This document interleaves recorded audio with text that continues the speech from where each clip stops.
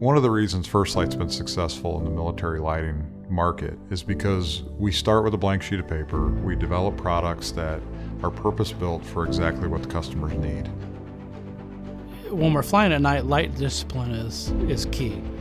Lighting is a huge part of our daily life that can really affect how we are able to perform the mission.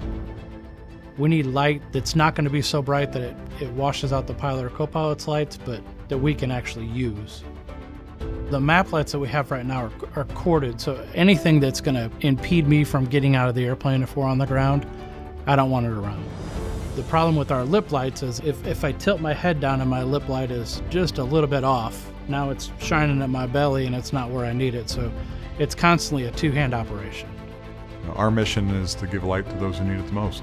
We have always looked at the most critical application of light as a place we want to be.